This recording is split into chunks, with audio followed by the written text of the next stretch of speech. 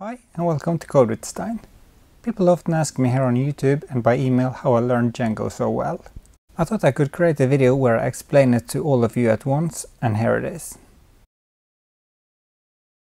I was introduced to Django when it was released back in 2005-2006. I watched the video conference called Snakes and Rubies where they talked about Django and Ruby on Rails.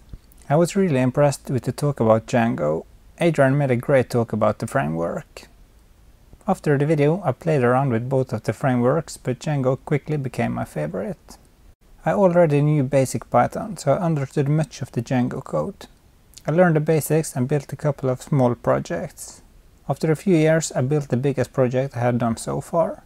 This was a website called FinnFido, which is Norwegian for Find a Freelancer. So it was basically a Norwegian version of Elance, Guru and similar. I learned a lot during this process and it was a really cool project to build. A few years after this I built a new really big project using Django. This was a project called FinnFido. This is kind of an Amber Alert web application for lost and found pets. I also built an API for the same application which I used to build an iPhone and Android app. So most of my knowledge has come from building different projects. Each time I start something new, I try to think of new features I can implement so I can learn even more. For the API I built, I had to learn a lot about JSON and security.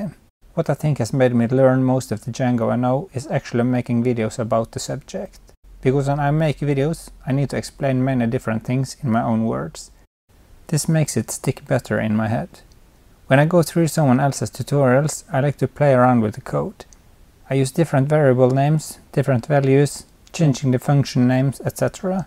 Doing this makes it easier to understand why things are done and how. People learn differently, and the best way for me is to learn by doing and making it stick better by explaining things in my own words. So this sums up what I've done to learn Django. This also applies to everything else I know.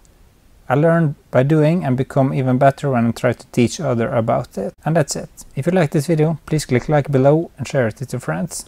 See you in the next video.